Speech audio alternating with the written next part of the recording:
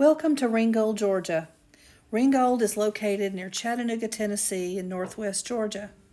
In my previous video, I told you a little bit of Ringgold's history, how it got its name and its reputation as a quickie wedding destination of the South. Today, I want to tell you about its important role in the American Civil War. To attest to the importance of the area around Ringgold, the Union Army sent in General Grant and General William T. Sherman to bolster General Hooker. In late November 1863, Yankee troops under the command of Major General Joseph Hooker, fresh from their victory at Missionary Ridge near Chattanooga, set out to pursue the Confederate Army as they moved south into Georgia. Confederate Major General Patrick Cleburne's division was ordered to protect the Western and Atlantic Railroad here in Ringgold.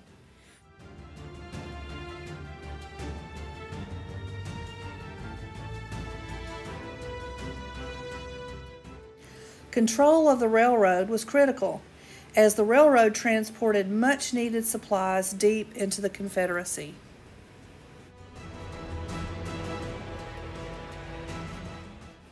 Ultimately, General Hooker was ordered to fall back to Chattanooga. Because of Cleburne's tough defense of Ringgold, the retreating Army of the South was able to hold on another 9 months in these North Georgia hills. General Ulysses S. Grant was greatly disappointed in Major General Hooker's lack of success in the Battle of Ringgold Gap. Union casualties totaled 509 killed and wounded. Grant kept Hooker in command temporarily.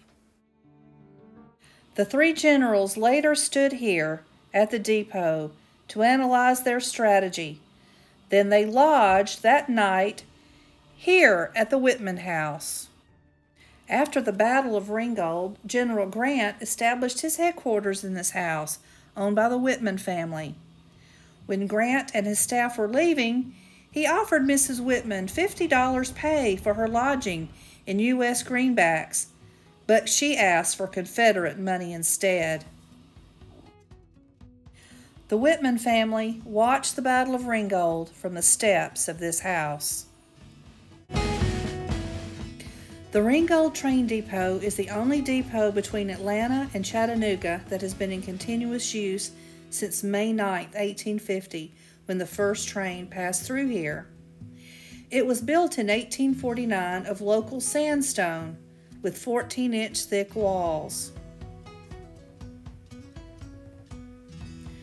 The depot was badly damaged by Hooker's Union guns during the Battle of Ringgold.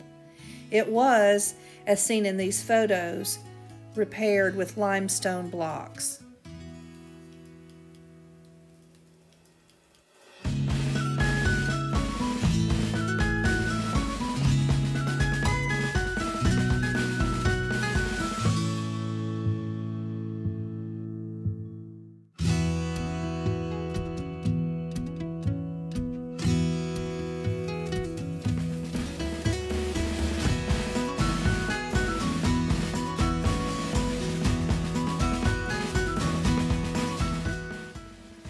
It's still in use today as home of the Ringgold Opry.